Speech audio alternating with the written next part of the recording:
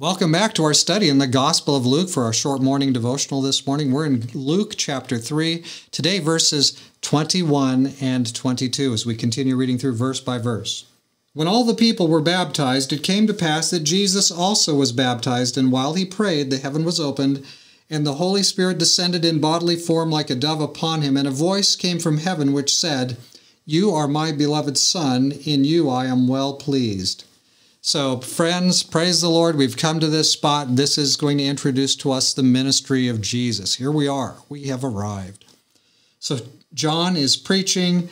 Jesus himself, God himself, humbles himself, and he comes to be baptized by John. John, just plain old John, the son of Zacharias, John the Baptist, as we know.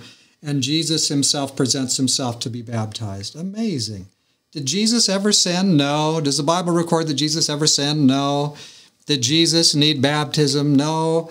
Did Jesus get baptized? Yes. Why? Because you know what? He's being baptized. He's being baptized and setting an example for you and I, and he is being baptized for us as well. So friends, Jesus was baptized for you, and you can certainly be baptized for him. You need to be born of water and the Spirit, and he wants us to be baptized as well.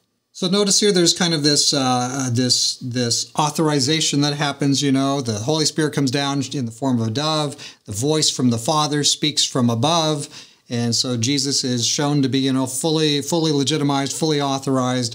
The other two members of the Godhead, there's three, Father, Son, and Holy Spirit. The other two members of the Godhead speak in favor. And so here they are, all three in one place. Jesus, the Son of God, the Holy Spirit in the form of a dove, and the voice of the Father is also heard from heaven. That's three, if I count them right.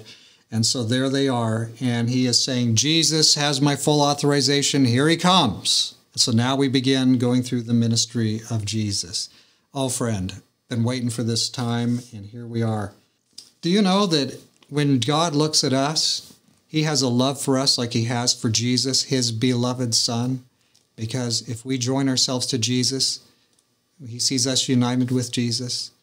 So, friend, we want to be right with God. Let's pray together. Dear Father in heaven, thank you for providing the ministry of Jesus.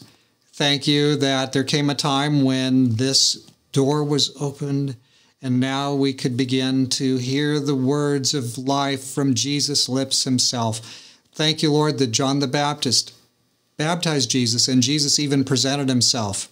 God, come in human flesh, presented himself to lowly human flesh and was baptized by him.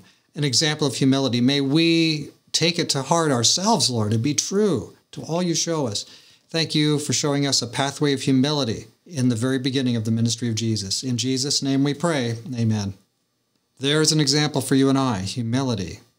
God himself showing us humility. May his blessings be with you today.